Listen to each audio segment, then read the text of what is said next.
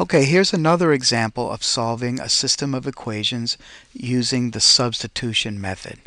Now in this case, with both of the equations, we have fractions. So when we have fractions, we're going to do some preliminary work before we start solving, because that's going to make your life much simpler. Otherwise, you're going to be substituting with fractions and multiplying and fractions on fractions. It's not going to be fun. So in order to get rid of the first set of fractions, sorry about that, we're going to multiply the top equation by the least common denominator there. So 2 and 3, the least common denominator would be 6. The bottom equation, the least common denominator, is going to be 3. So if we multiply out the first, again, we have 6 times 1/2 x. I'll just write out all the terms so that you can see it clearly. 6 times 2/3 y and 6 times 1. So when you write it out this way, you can see 6 divided by 2, that's 3. 3 times 1, that's 3x. The second term, 6 divided by 3 is 2. 2 times 2 is 4, plus 4y. And finally, we have 6 times 1, which is 6. The second equation, I'll write out all the terms. 3 times 1 over 3 x plus 3 times y equals 3 times negative 1. Multiplying out, 3 over 3, that's 1. 1 times 1 is 1. So we end up with 1x, or just x there. 3 times y, that's 3y. 3 times negative 1, that's negative 3. Alright, so here's our two equations.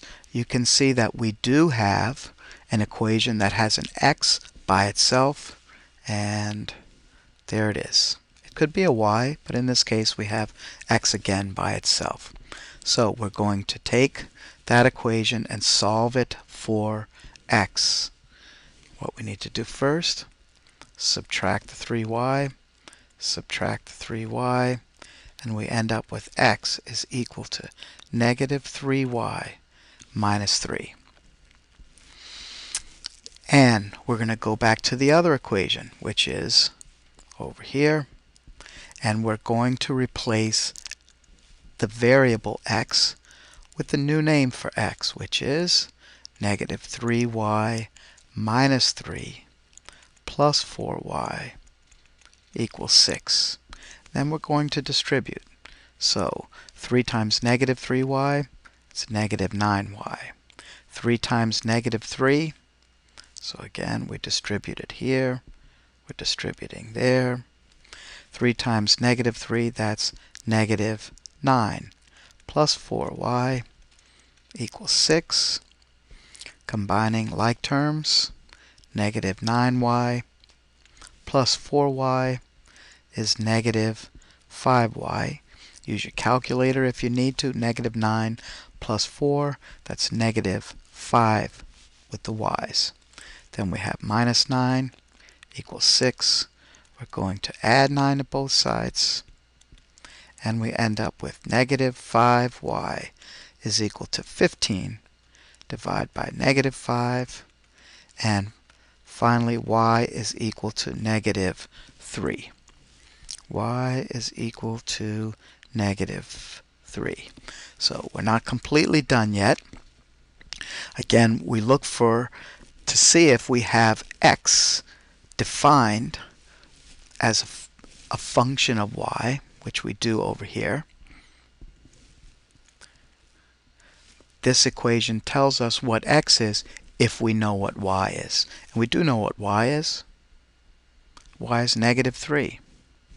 And so we get x is equal to negative 3 times negative 3, then minus 3. So that's 9 minus 3, which is 6. So x is equal to 6 in this case. And so our final solution, remember, we write the 6 first, the x first, 6 comma negative 3. And that's how we solve a system of equations using the substitution method. And first, by getting rid of all the fractions using least common denominators. So that's going to do it for this video.